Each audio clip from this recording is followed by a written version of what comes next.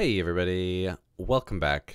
3D, this is the 3D modeling class, fall semester 2022, your first lecture, week 1. Today, we are just getting back into the swing of things. So if you didn't touch a 3D program in the last few months, that's fine. We'll dust the cobwebs off today, reacquaint ourselves with the program of choice, which is Blender. Everybody in this class knows me because I believe everybody is from carryover from the spring semester, the spring intro basics class. So no need to dilly-dally. If you head over to your browser, where is my browser? Firefox is my browser. I just switched from Chrome. You can probably guess why. But also I have a Google Home right here on this desk right here, so they're tracking everything I do and say anyway. Anyway, Blender 3.2.2 is the latest as of Sunday night, the 21st. Feel free to update or download or whatever you need to do. Once again, it's free. And it's pretty cool. It's pretty good. This semester, we will look some more at, later in the semester, we'll look at a few other 3D programs just to kind of see what's out there. But for learning, Blender is excellent. 3.2.2 is the latest version. So let's just do it. Let's just jump right in. I, believe it or not, did have a chance to do some real Blender work through my job. I maybe talked about this in the spring, but we had an agency create a 3D model for us because the icon for my company is a bike. And previously, we'd only ever had like sort of like an icon, like something you'd make in Illustrator, just like an outline of a bike. But we had a national commercial made with a bike, a riderless bike riding through several different scenes. Now, this agency, created this commercial, but they gave me the model of the bike, and they did it in Maya, which is not Blender. But I was able to export it from Maya and bring it into Blender and actually kind of do some fun things. And maybe I'll show you later. If you're in the animation class, we'll definitely talk about it because I ended up doing quite a bit of animating with this bike, creating some video graphics with using Blender. So it's like some real Blender action. So I'm not super rusty. All right. I suppose I should switch to my Blender spot up here. Here we are in the workspace. I did a new general file. Once again, I recommend that you have a 3-button mouse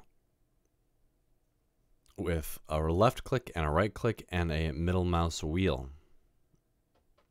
You can see I have my keystroke thing on the screen. So if I do a left click, you can kind of see that little red icon pops up under my mouse. If I do a right click, you can see it does the right. And then if I do middle mouse wheel, you can see that. And if I scroll, you can see that it turns blue. It's not too big, but hopefully you can see. Also, if I type, you should be able to see me typing here in the bottom right.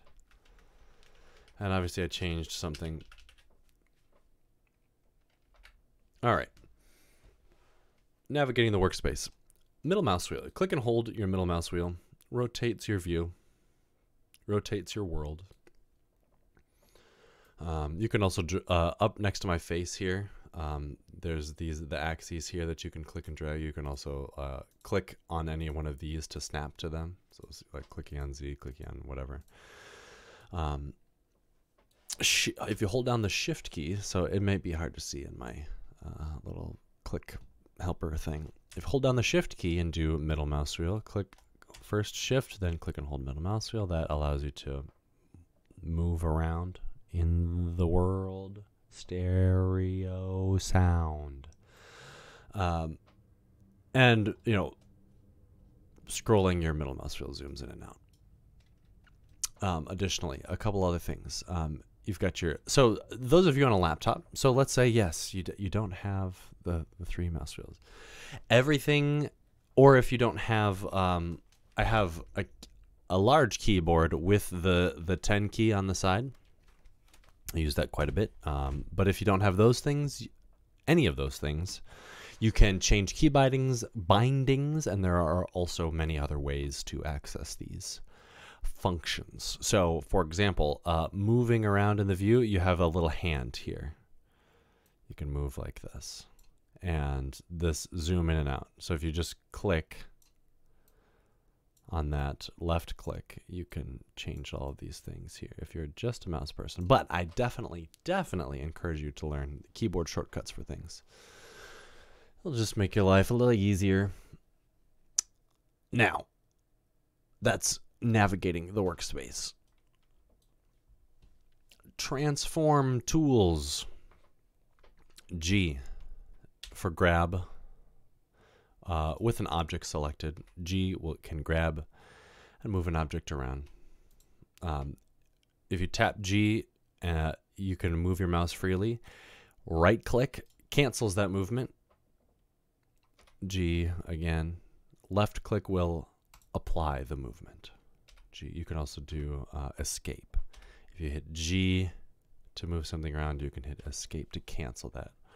Or I believe if you do G and then spacebar, yep, G and spacebar will apply that transition. G is for moving. S for scale. Oh, and I should also say, you can move along specific axes. So GX will only move an object in the X direction. GY will only do Y, and GZ is for up and down. You can also, if you hold down, this is one I don't really use a lot, but maybe I'll learn to love it. If I tap G to move and then I click and hold the middle mouse wheel, you can snap it to one of these axes. Click and hold middle mouse wheel. You can pick one and then move. And then once you release the middle mouse wheel, you'll be on that axis. Also, to exclude an axis, you hold down Shift and do that. So if I want to do just X and Y, if I tap G and then I can do Shift Z, then I can move along the X and the Y. Or if I do G Shift Y, I can do X and Z together. Scale, S. Make bigger, make smaller. Hold down my axes modifier, Z, or Shift Z. I can flatten it out like this. Or click and hold the middle mouse wheel, and you can snap to a particular axis for scaling. Right click to undo, SX, S, oops, I'm pressing the wrong one, SX. Left click to apply that. And finally rotate, R. One thing to remember with rotate and move and grab is that if you're not using one of your axes modifiers, it's doing it relative to the camera. So like or relative to your viewport, not necessarily the camera, because right now the camera's over here. So if I do G just like this, oops, if I select my object, if I select my object and do G, it's moving it left parallel to the camera, parallel to the plane of my viewport, or right parallel to the plane of my viewport. Same thing with rotate. So if I rotate, it's rotating along the axis looking directly at it. So like rotating like this, the axis is a line coming straight out of my eye into the object. So you'll usually end up using a modifier. So like RX, we'll rotate it just around the X. RY, we'll rotate it just around the Y, etc. You understand. The other thing about these things is the origin point. This is maybe something that we got into a little later in the semester. The origin point is that this little orange dot, and that is usually the center of your object. So right now, looking at our transform properties for this cube, transform properties are found in this little orange tab here on the right, object properties. Location X, location Y, location Z. So this is a very, very precise location, minus 0.095615 meters X, and then Y, and then Z. And that is precisely where this little orange dot is. So if I go 0 tab, 0 tab, 0 tab, now it's at 0, 0, 0, but you can see that it's, you know, the cube is like larger than 1 point, but that origin point is exactly in the center of this world at location 0, X, 0, Y, and 0, Z. So if we go 1 in the Z direction, there it is. So this is another way to transform things. You have these values here that you can type in and be precise. You can also click and drag on one of these numbers and rotate. Click and drag. You know, have some fun.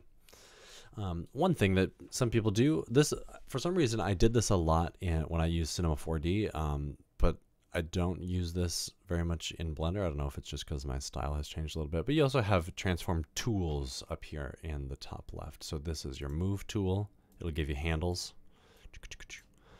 This is your rotate tool. This is a scale tool. So you can grab particular axes and do it like this. And then you also have your like combo tool that has all of them. So it has, it has, what am I doing? Rotate and scale and move, all kind of in the same little doohickey. One thing to note about this, about using your transform tools, is global versus local transform values. So let me delete this. Don't forget to add something new into your scene. Add is A, Shift A to add something in. So I'm going to add a new mesh, a new cube back in here. There we go. It was number pad 0. Or sorry, number pad period key focuses on what you have selected. Global. So right now on the top of our viewport here, we've got global. You see this word global? Transform orientations. Global and local are the two most commonly used one. So you'll see that if let me just do rotation, for example, to start with. No, I'll do the combo tool. So you can see that, you know, if I move along the X here, you know, it's got the green arrow. Sorry, Y has the green arrow, X has the red, and Z has the blue. Now, if I rotate this 90 degrees on its side like this, you would, okay, well, just look. So I gave it a 90-degree flip like this. Now, the green is still pointing to the right, and the blue is still pointing up, because the transform orientation is, these transform tools are oriented to the globe. So it'll always match your global Z, global X, and global Y. Now, if I go to this drop down and I switch this to local, you'll see that now it will have tipped. So now my green is pointing up and my blue is pointing sideways, because this transform orientation sticks to the object. So if the Z is pointing this way, and then I tip it over, now the Z is pointing that way. So that's the difference between local transform orientation, global transform orientation. This will come in, you'll start to understand why this is a big deal. All right, enough of that. I feel like by default, global usually makes sense. Anyway, 0, 0, 0, 0. Okay, everything's reset. Enough of that. Anything else? Any of this other basic stuff we should talk about? I don't think so. Oh yeah, so just like up here, top right, is your collection: camera, cube, light. So these are just the things in your scene. So this is a light, this is a camera, this is your cube. You can hide from viewport and also hide from renders. 0 on my number pad is camera view. That'll snap to see what your camera's seeing. You also have this button here, toggle the camera view. Zip. Orthographic views. So right now we have our viewport has a perspective view. So we can see off in the distance, and things that are farther away seem smaller. So right now the cube is pretty close to us, so it seems like a moderate size. But if I do G Shift Z and move it way over here, it gets a lot smaller. See ya. So this is larger, closer, smaller, farther, and that is perspective.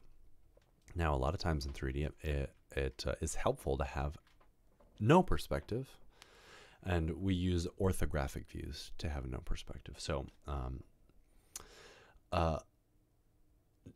you have a button here actually that switches from perspective to orthographic, and this is based on your viewport area. So this is actually kind of funky. I think using it at an angle maybe isn't very helpful. This is also maybe a particular art style that you may want to use. No perspective. That's this button here, or number pad 5 toggles between that. But number pad 1 is our front orthographic view. You can also see it says it up here, front orthographic. 3 is right and 7 is top. If you hold down the control key and do all those, it's the opposite. So this is back, left, and bottom. And 5 it toggles between perspective and orthographic. I believe, yeah, so 4 and 6 also like rotate in like 15-degree increments in each direction, and same with 8 and 2. 8 and 2 go like up and down. They just kind of give you a little bit of rotate at a time. 4, 6, and then 7. What is 9? I guess 9. Does 9 switch to your last one? 1, 9. Oh, 9 just switches to the opposite. Is another way to switch to the opposite. So this is like if you do top and then you hit 9, it goes to bottom. If you do 3 to do right, 9 will do left. Okay. There's also, you can also like hold down control, and I believe, no, is it alt? Yes. You can hold down the alt key, for me, a Windows guy, and drag your middle mouse button, and that can flip your orthographic views. Okay. Okay. Enough navigating. Let's talk about actual like modeling, editing. So right now we're in object mode. You can see top left, there are several modes. The next one that we want to use is edit mode. So the shortcut, you could just hit this drop down and go edit mode like this. Or you can hit the tab key to get into edit mode. And now within edit mode, we can edit the vertices and edges and faces of things. So right now I have the whole cube selected. It's in orange. Next to edit mode, we have our select mode within edit mode. So this one is vertices. This one here is edges. And this one here is faces. So you can, there are 3 different things you're able to select in edit mode or manipulate in edit mode. To switch between those is on your keyboard, it's 1, 2, 3 on top left along your number row. So 1 is vertices, 2 edges, 3 faces. There's also a couple different ways to select. We have tweak, select box, select circle, and select lasso. This is a personal preference thing, but usually box makes sense for me because sometimes I'll want to select multiple vertices, and so it just makes sense to have a box for me. Now, transform tools still apply. So if I have a vertex selected, I can hit G, I can move it. I can do R and S, but really with one vertex selected, that doesn't really do anything.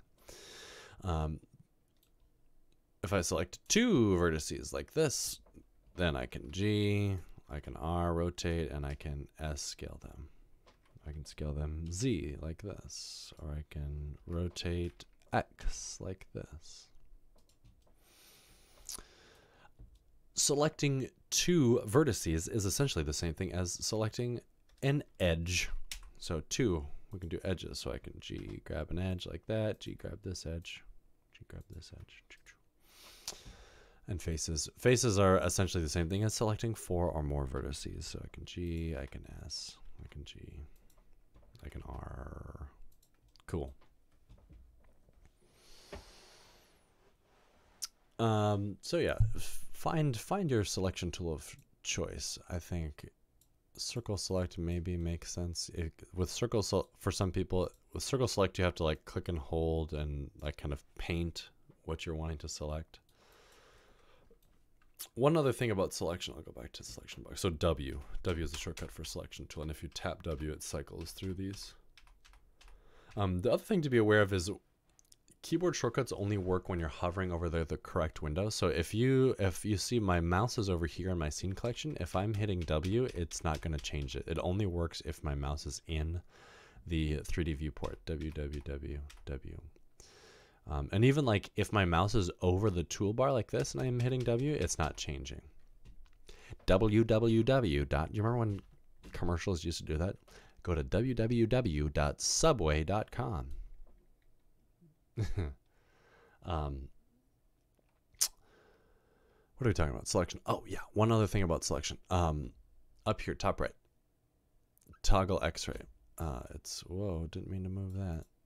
It's behind my head a little bit. So this one right here, toggle X-ray. Transparent scene display allows selecting through items. So you can see when I hit this, my object becomes transparent. I'm gonna hit 1 for vertex select. And you can select through things. So like if I go like this, I've got these 2 vertices in my selection box, and I selected one on one side and one on the back side. So sometimes you like X-ray select, sometimes you don't like it. So, but it's there. Move my camera up a little bit. What else can we talk about? Actual like modeling. So you've got your transform tools here. You've got measure and annotate, but here's the good one: extrude.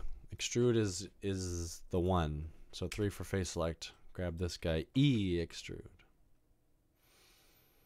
And we're making stuff. E extrude. So grab a face and E extrude. Grab 2 faces. You can hold down the shift key.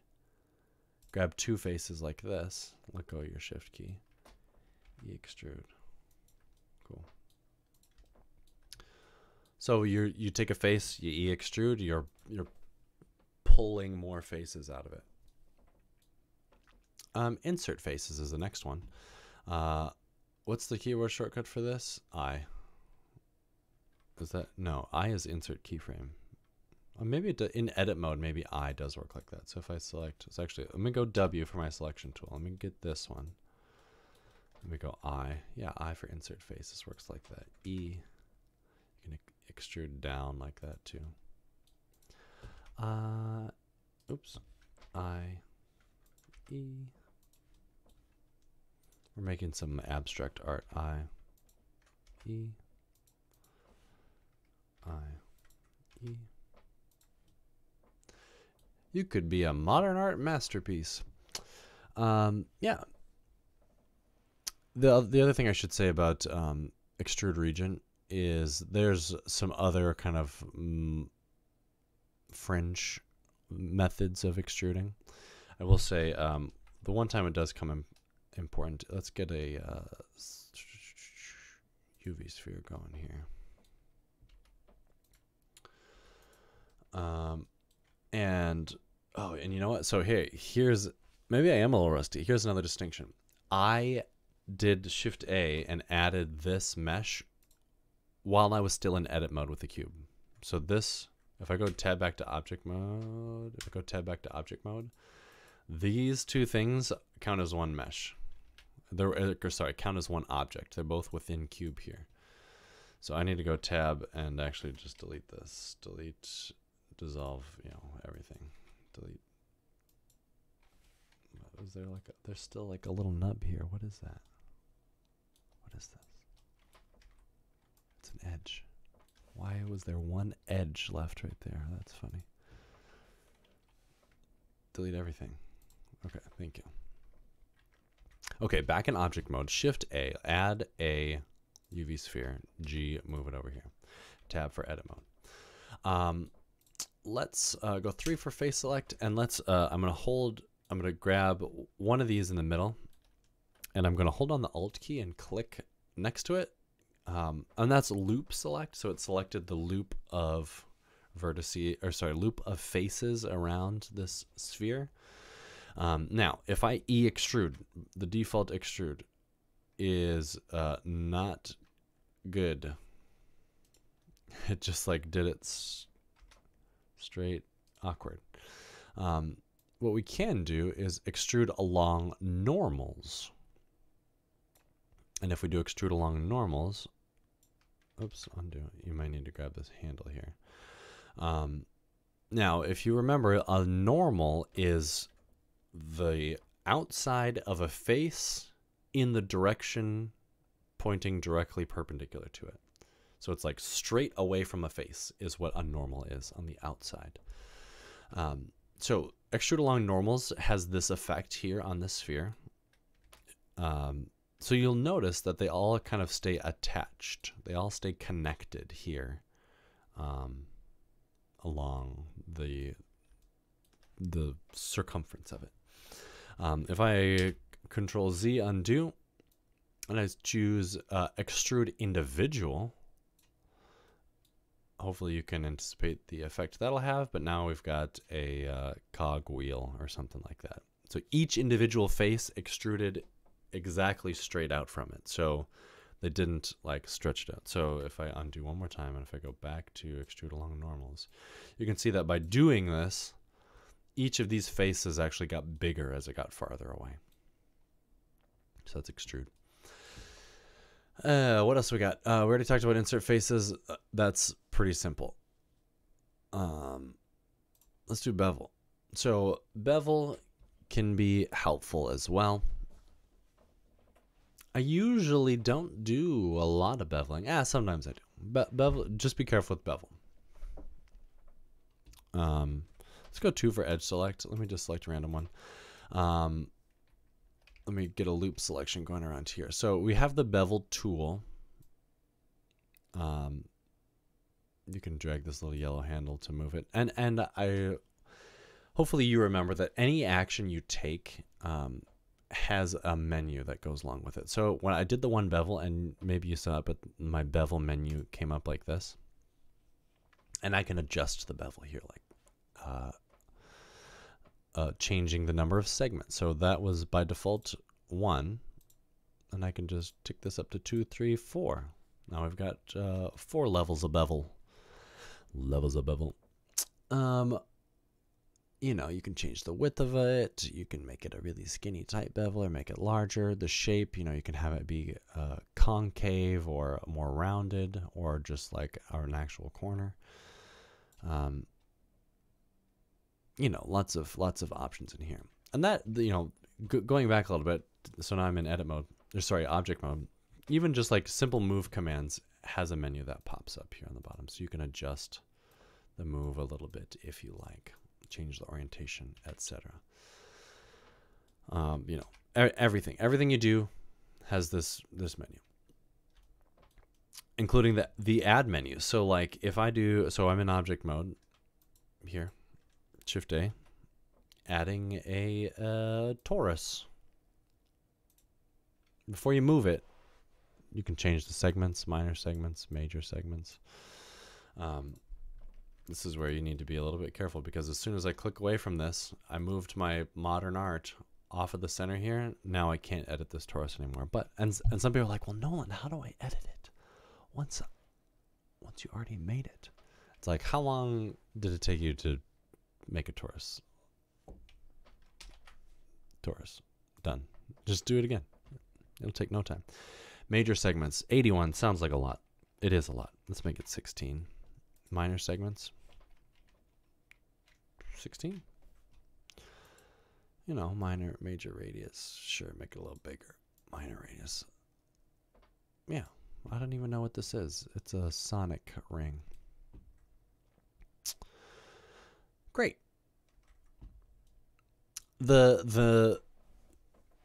reminder here. Here's your first like piece of advice for the semester.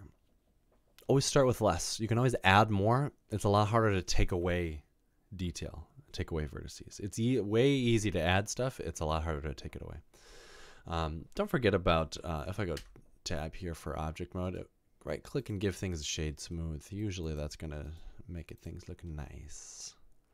We'll talk about what this is actually doing a little bit more later when we talk about lighting and rendering and shading and things like that.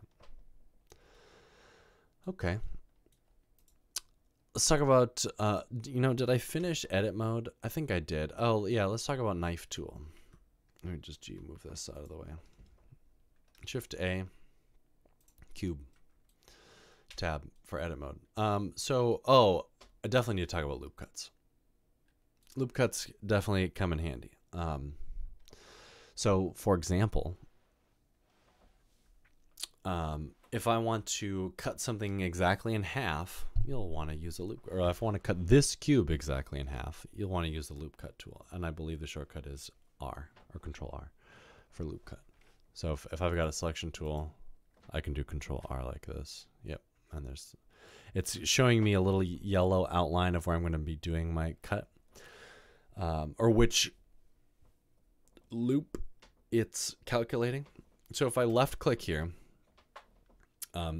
my loop cut turns orange, and I can kind of slide it along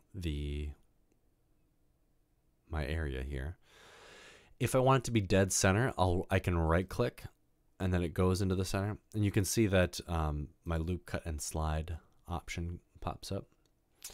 Let me Control Z undo that. Control R for loop cut. If I do want it to be at a particular point, then I just, rather than right click into the center, I just left click to apply that spot. Here is where you can change the number of cuts. So once you click it into place, you can up the number of cuts here like this. 14 cuts, smoothness. Oh, inverse square, root, factor, smoothness, even, flipped, clamp. Things you can play with. Number of cuts, 1. Sure. Factor is like how far it goes. Smoothness, 0. 0.5. Oops, I did 0.5. What's in the middle? Oh, 0's in the middle. There we go. 0. Cool. So you can adjust all of these things in your loop, cut, and slide menu. And then it's there.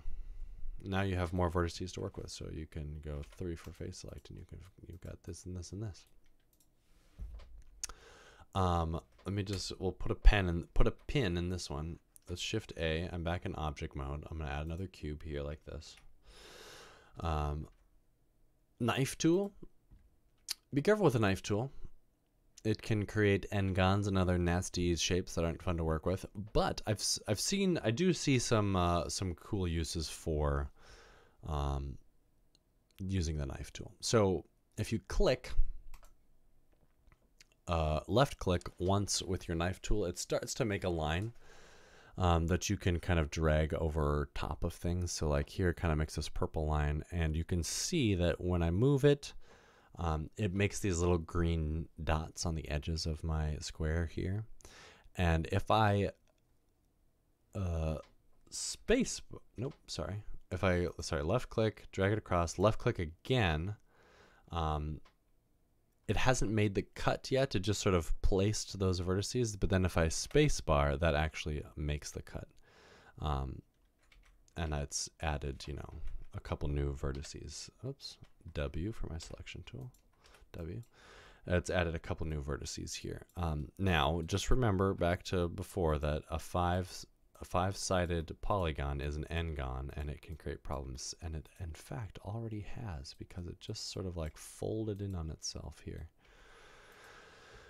So be careful with the knife tool. But what I have seen that's cool that some people have done with the knife tool is like adding little details. So maybe don't use it to like really add more geometry, but I've seen people use it to add little details like this. So what's the shortcut for knife key? K. K for knife. But like, let's say I wanted to add like a little like question mark thing in here like this. So like, you could draw a little question mark here. Like that, space bar, and then like you could do another like little thing here like this. So I've seen people make like vines and things, and but again, like if you're using a modifier like shade smooth or something like that, knife tool not good. All you can use W for selection tool, and then like you can like just do some kind of cool like little simple extrusions like this with the knife tool. I should say render preview, or sorry, different like viewport settings up here. By default, we've got solid mode. There's also material preview and render preview. Keyboard shortcut for that is if you hit the Z key, you've got your 4 options here: solid, rendered, wireframe, material. So if we go to rendered like this, back into object mode, let's give this a RZ. Oh yeah, you can also type the values in here, 90. Just wanted to see my cube. If I shade smooth, does that do anything? No. Anyway, so yeah, that's something some people do with the knife tool, is like add little details, just like simple little things. All right, let's talk about modifiers real quick. Back into object mode. Let me get back into my solid. Oops. Z and solid mode. There. Let's move this guy out of the way. Let's go back to this cube that we cut in half. I'm going to go back to set my location here to 0, 0, 0. And I'm going to get to my orthographic view and tab for edit mode. I think I cut it this way. Yep. Okay. And I'm going to toggle X-ray select like this. And I want to select these faces, delete faces. So now we've got half of a cube. And I'm going to add the mirror modifier. That's a pretty handy one. So don't forget, modifiers tab is this blue one here. Excuse me. And we have the mirror modifier under generate. And this is actually not in the X direction, it's in the Y direction because I was looking the wrong way when I cut it in half. And now, and clipping will keep the center stuck together. So now we can, you can extrude like this and it'll mirror whatever's happening on the other side. One thing to do, like if you're making a person and you want to get the legs out, just turn off clipping for a second and you can E like this, and G move it apart, so then you can turn clipping back on. And then you've got another, there's the legs, there's a person. The other really common one that we use is, let me go back to object mode, Shift A. I want to add a new UV sphere in here. Let me turn off X-ray select. Alt Z is the keyboard shortcut for that. Alt Z. Alt Z. Oh, it's also the keyboard shortcut for my Radeon graphics card. So I won't use that. The other modifier that we do a lot is subdivision surface. And what this does is it adds more, or it subdivides every polygon, every face. So right now what's happening to this cube is we are viewing it being subdivided one level. Here, this button, this little thing hides it. So if you look at this square here, 1, 2, 3, 4 sided, or if you look at this polygon right here, and I'm going to turn it on, it gets cut into 4. So it's being subdivided one time. If I subdivide again, if I turn this level up, levels viewport from 1 to 2, it divides each of those 4 into 4 more. And now we're getting a pretty smooth sphere here, etc. You can go 3. So the important distinction here is levels viewport versus levels render. So this is how you will see it while you're editing. But then the render is how many times it'll subdivide when it's actually being rendered. So Just a reminder, like 6 is a crazy number. Like it's too many. Like it's like 2 times 2 times 2 times 2, 2 to the power of 6, which is too many. Because like even with a 1 level of subdivision and a right-click shade smooth, right-click shade smooth, isn't doing it. Shade smooth, there we go. I don't know why I was doing it. It looks like a perfectly round sphere. So just even a little bit of subdividing, also compared with a shade smooth can make things look nice. Now, the nice thing about this subdivision modifier is it's non-destructive. So I could still take, if I go 1 for vertices, I can take this vertex and edit it. Take these guys, edit it, and it's still, I still have the original mesh before it was subdivided. This reminds me of proportional editing, this thing here, proportional editing. So this, if you turn this on, this allows you, it's in other programs it's sometimes called soft selection, but if I grab one vertex here, it'll also kind of influence some of the other vertexes around it. So you can see if I grab, so I have proportional editing on here, this little target bullseye. And if I do G, you can see there's this big gray circle, and actually if I mouse wheel, it makes this gray circle larger and smaller. But that's the area of influence, like how far I'm affecting other vertices around it. So that's no moon. Anyway, so that's proportional editing. If you want to do, it's especially handy for things like this. If you like have lots of vertexes and you want to kind of glob things out, proportional editing is good for that. But I'm gonna turn it off here. We're talking about the subdivision modifier. So yes, if we go back into edit mode, I'll get away from edit mode.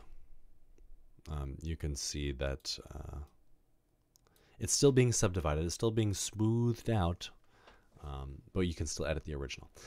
Now, one thing about subdivision surface is on cage, this one here, that sometimes I find that handy because it places the edges on top of the mesh rather than, so like for example, if I turn this off, by pulling this out, the edges of the original mesh are like kind of hidden underneath, whereas if I toggle this thing here, this little upside down triangle, this kind of sucks the edges to the edge of the mesh, so it's maybe a little easier to understand like what's happening. Now applying applying modifiers. So there are instances where you want to make this official, and say, okay, this, I don't want to have the modifier anymore. I just want to actually have all the vertices and all the mesh on there. And this is called baking. So on the subdivision surface modifier here, you can hit the little drop down and you can, maybe I have to be in object mode. Yes, I can hit the drop down here and hit apply. And so this is going to apply modifier and remove from the stack. So if I do this, it's gone. The mesh looks exactly the same, but now if I do edit mode, you can see it now has all of these subdivided vertices on there. Cool. All right, and obviously there's like a litany of other modifiers that can do lots of different things. But that's enough for now because we're already at like 45 minutes. Okay, lights and cameras briefly. Add them into the scene same way. Shift A, add a light, a point, a sun, an area light, anything like this. I love area lights. You can point it at things. Go down to your object data properties on a light. Make this a little bigger. Make this like 3 meters wide. Let's go to our render preview like this. By default, the lights are so dim. Change this to like a 500 watt or something like that. Change the color. Make it like a little orangey. Something like that. Your camera. Let's click on the camera in the scene. camera has lots of properties, just like real cameras. Depth of field, you can change the focal length. Hitting 0 on your number pad if your mouse is in the viewport can change that. So you can kind of preview what your camera's doing a little bit. If you want your camera to move, you can obviously use transform tools, but I like to kind of get my viewport right like this, and then Control Alt number pad 0 moves the camera to where your viewport is. Also, you can do if you have your camera selected, there is a way in the menus to do it, and I've promised I knew how to do it once. If I go on view, cameras, set, here we go. Nope. Viewport, navigation. Here we go. Yes. Align active camera to view. Here it is. It's in the view menu. Align view, and then it's this align active camera to view, which is Control Alt numpad 0. Okay. Oh, and now we just gotta like bring these in here a little bit. Let's cover rendering super quick. Render properties here. That's the back of this DSLR camera. Nothing to look. Oh yeah, render engine.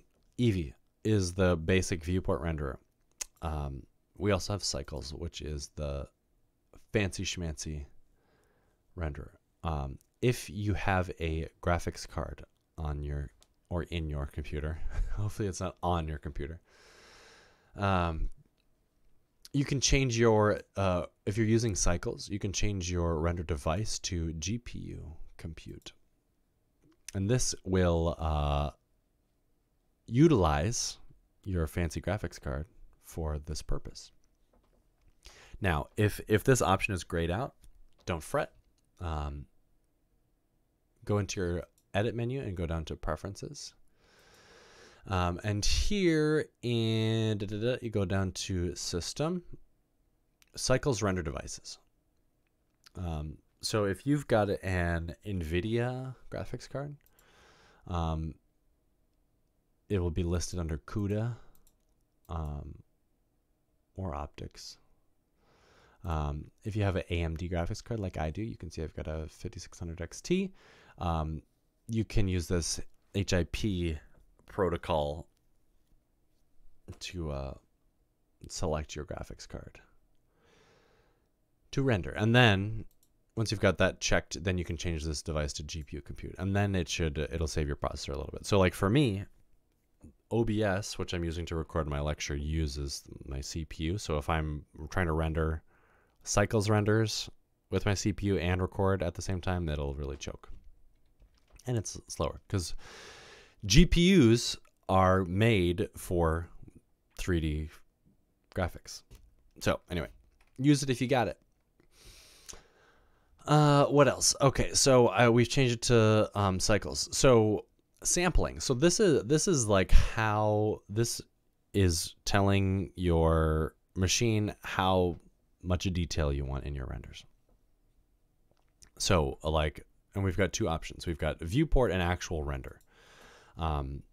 So you can see, maybe you can see, but like this in my viewport here, it renders a little bit, and you can see like in the shadows, there's like noise. There's like little specks.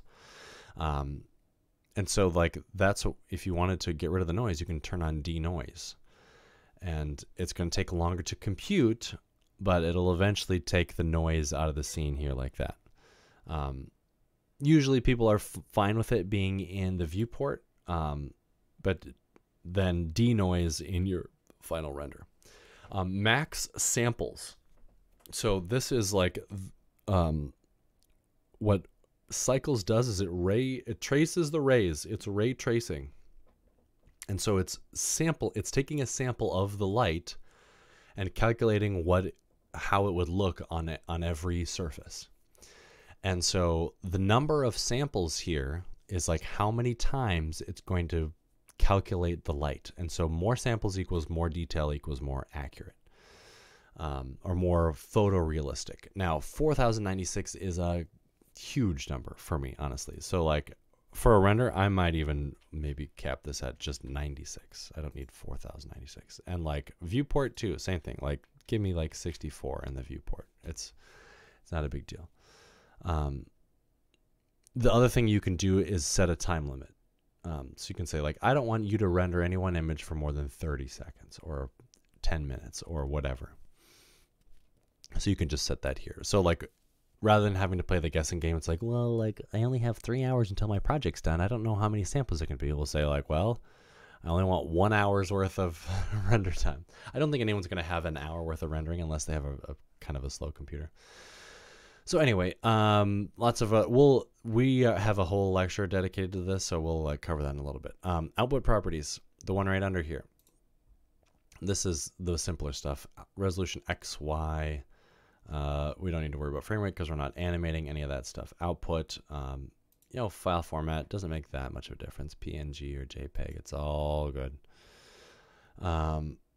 Yeah, and then just like give it a render. F12 if you've got it, or you've got a render menu up here. And here it goes. So I said 96 samples. So not too bad. Oh, of course, I'm like clicking the wrong window here. So we've got some nice shadows. Cycles, I encourage you to use cycles here in the modeling class, because cycles is where you can get the really like sweet renders.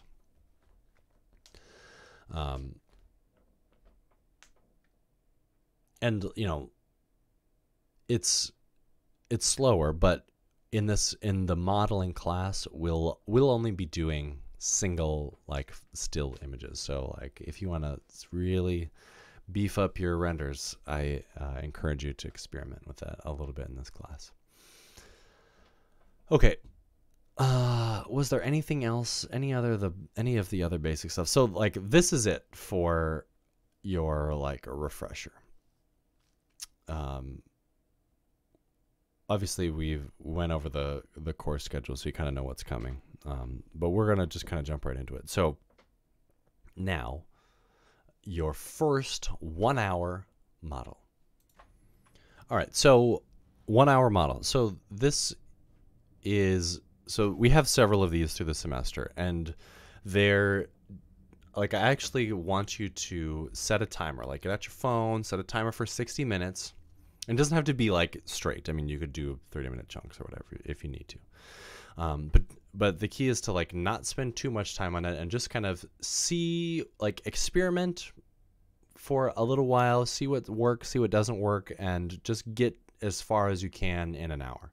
It doesn't have to be like finished, but it should at least resemble what the prompt is.